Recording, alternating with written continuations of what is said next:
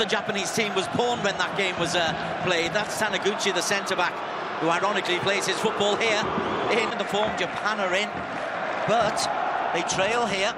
They've been knocked. Endo, captain, moves it.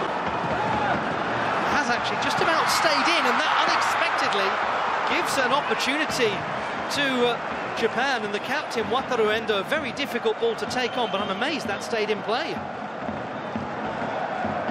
Morita doing well, keeping it alive. Japan not giving it up. Endo trying to pull it back. That's what they do. They en route to the title in 2000. They won 1-0 in 2015. There was a 1-1 draw in 2017.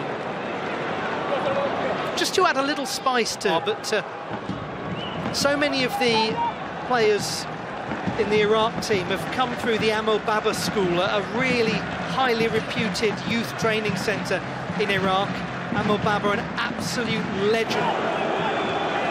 He looks in trouble, the goal scorer, and he seemed to indicate he was in trouble. Powerful leap, but too powerful. A definite foul by Wataru. This is compact and obstinate from the team, trying to twist and turn, and they do hold it in the end. Sugawara. Endo. If they hold on here, then they can now start to be excited about the knockout stage. Eamon in the first half, Mohamed in the second. Top draw.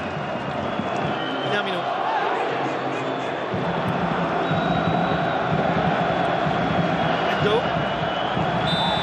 He's been fouled, to the absolute displeasure of... Goalkeeper is going to be challenged by that one. It's in. He's missed it completely. Wataru Endo, and it is a goal for Japan in additional time. 2-1. Cheap goal. That is the goalkeeper's territory the whole time. He's taken a step forward and then realised that's come over the top of him. After all the resilience, that is such a soft goal to give away.